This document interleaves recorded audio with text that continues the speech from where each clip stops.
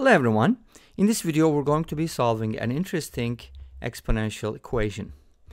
We have e in it, I in it, so it's complex somewhat. Can x be real? No, it can't be. It's not possible, right? If x is real, then you're not going to get I at the end. Anyways, so x is not real. Let's go ahead and solve this problem by turning I into a polar form. So here's what we're going to do. First of all, I can be written as 0 plus 1i. And as you should know, if you have any complex number, z equals a plus bi. This can be graphed on the coordinate plane where a is the x coordinate and b is the y coordinate. So you can kind of graph it and find the radius or the modulus, the distance from 0, and then express it in Euler form. So that's what we're going to do. Let's go ahead and notice that a is equal to 0 and b is equal to 1. So on the complex plane, basically, we're looking at the point 0, 1. And 0, 1 is just going to be on the y-axis. So that's our number, which is 1 unit away on the y-axis, which we call imaginary axis, by the way, by 1 unit. So the angle that this number makes with the positive x-axis would be pi over 2. So that's going to be our argument. And we're going to use it to write this in polar and Euler form. First of all, let's just mention that any number z can be written as r times cosine alpha plus I sine alpha, where alpha is the angle and r is the modulus or the absolute value of our number z. In this case, since our number is 1 unit away from 0, its modulus is 1, so we don't have to write it. And the alpha is going to be pi over 2 in our case. So our number is going to be actually fairly simple. Z can be written as, or I should say, I can be written as 1 times cosine pi over 2 plus I sine pi over 2. But the Euler's formula is actually real helpful because it tells us, hey, you can write this number as e to the power I times alpha. So it's a really nice shortcut, and this kind of comes from series expansions of e to the x and cosine x and sine x. If you go ahead and expand e to the power ix, you're going to notice that it's made up of two pieces like cosine x and I sine x.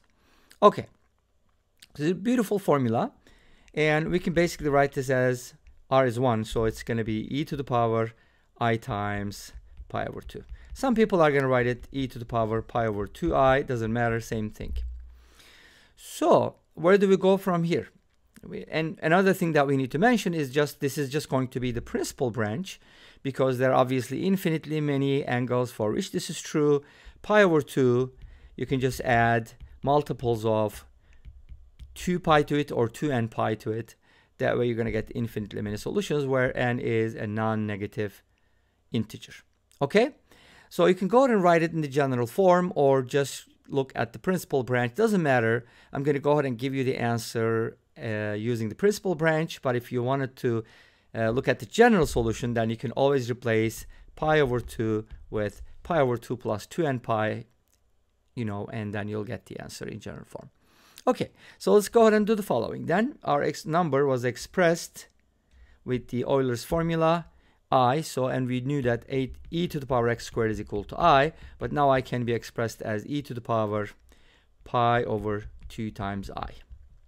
Great, so now we get this nice equation where the exponents are supposed to be equal, and from here we're going to get the following: x squared equals pi over 2i. And you just take the square roots, that's it, right? But I is a complex number, it's not real, therefore it has two complex roots. So we have to consider both.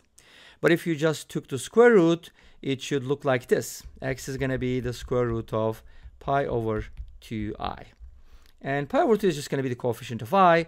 In case of the general solution, it's just going to look like this: pi over 2 plus 2 and pi, and that is multiplied by I, and then you take the square root. Pretty similar. You can always add it if you want.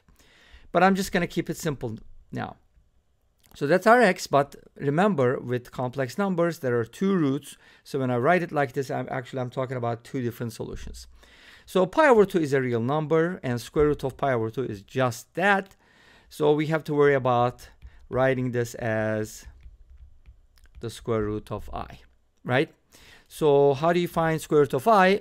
For that, we do need to be able to express I as a complex number is in polar form again. But we already did that. So I was e to the power I pi over 2.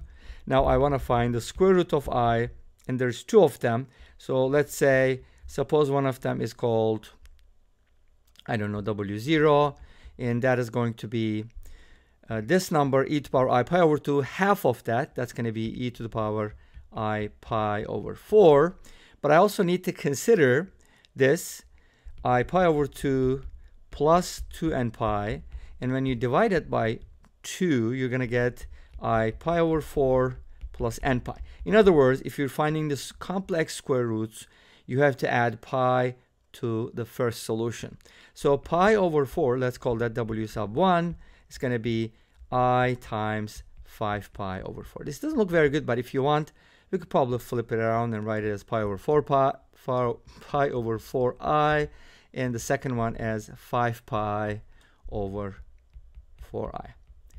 And notice something about this. When you expand it with the cosine and sine, 5 pi over 4 is in the third quadrant. So these are my quadrants. Pi over 4 is here, 5 pi over 4 is that plus pi, so it's in the third. Therefore, both the cosine and the sine values are going to be negated.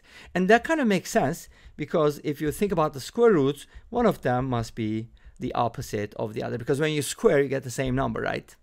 Exactly. Cool, cool. So in this case, W0 squared equals I.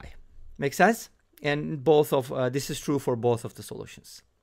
Cool, cool. So we kind of got the idea, W0 or whatever that is, but let's go ahead and turn it into an a plus bi form. So what is W0? It is e to the power pi over 4i, and then I can write it as cosine. By the way, this since the modulus was 1 for I, its square roots are also going to have the same modulus, the square root of 1, which is 1. So we can write it as cosine pi over 4 plus I sine pi over 4, and now we can go and replace cosine pi over 4 with square root of 2 over 2, and then again sine is going to be the same, and we get our solution. So this is going to be W0, right? But this is just the square root of I, remember that. So for our x value, we have to multiply it by square root of pi over 2. So from here, first x value, let's call it x sub 0. It's just going to be the square root of pi over 2 times square root of 2 over 2 plus square root of 2 over 2i. If you really want to do go crazy and just multiply these out, and you'll get the answer in a plus bi form, or just leave it like this, because this is the modulus. That makes sense, right? And by the same token, x sub 1 is just going to be the square root of pi over 2 multiplied by negative square root of 2 over 2 minus square root of 2 over 2i. So basically, x you can express as with the plus minus sign, pi square root of pi over 2 multiplied by root 2 over 2 plus root 2 over 2i. That way you're not writing the negative inside the parentheses, you kind of keep it outside.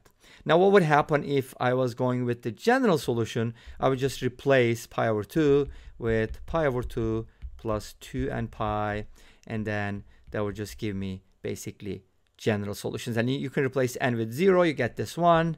You can replace n with 1, you get another solution. Obviously the square roots are going to vary, right? They're not going to be the same for different values of the addition that comes from 2n pi. Anyways, this brings us to the end of this video. Thank you for watching. I hope you enjoyed this. Please let me know. Don't forget to comment, like, and subscribe. I'll see you tomorrow with another video. Until then, be safe, take care, and I'll see you next time with another video. I keep saying tomorrow, in an hour. Until then, be safe, take care, and bye-bye.